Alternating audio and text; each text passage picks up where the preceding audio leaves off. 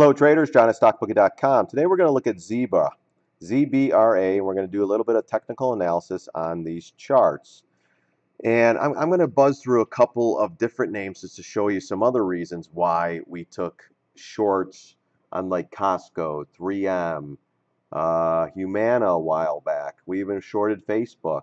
We shorted Kohl's, and a couple other ones. But look at ZBRA. Look at the extended pattern.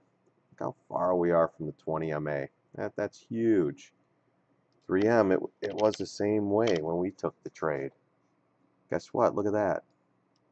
It kept going and going and going. And the further it got away from that 220 MA, it has to come back. Look at Costco. I mean, it's unfortunately all the trades are done because of all the extensions, but these are some of the trades I look for. Look at this one. I mean, extended. Same thing. Boom. Comes back. Bam. What was another one we took?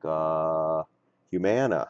Humana's up in no man's land, but this is before the buyout and all that crap. Look at Humana. This was, I think I took the trade back in here. We took a trade and fell, and we took it, and then they had the news. So we were already out, thank God. But look as it got further and further and further away, and then up here, oh, I wish I would have shorted it up there. I really do. We would have been way in the money because this thing will come down to here eventually. Trust me. So let's go back to ZBRA. Let's look at a couple. Let's look at the daily, weekly, monthly. Again, fully extended. You got a tail here. When it closes below that tail, unfortunately on a monthly basis, so we won't know until the end of the month, then we should start moving down a little bit more. We did take this trade. We sold half.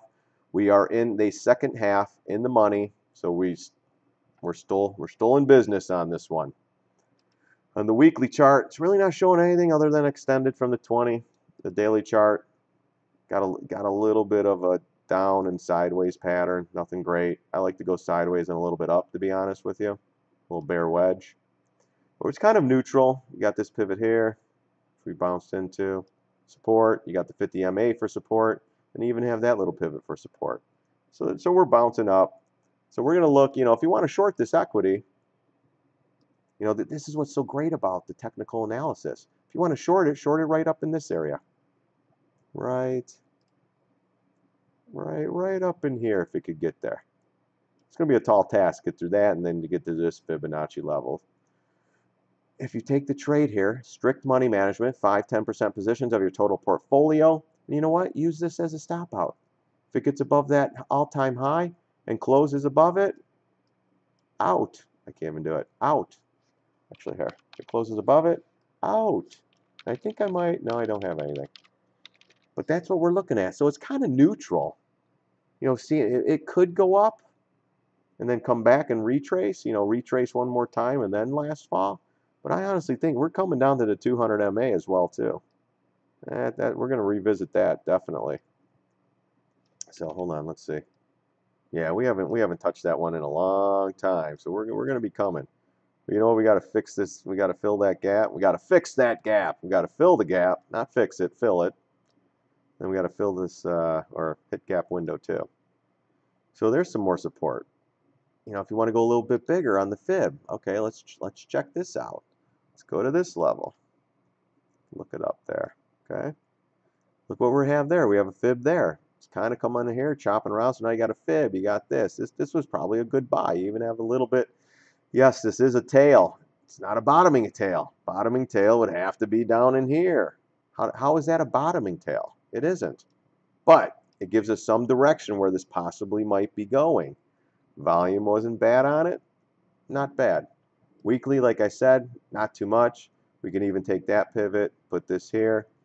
We could say this thing might be coming to right the 20 MAs at 101.36.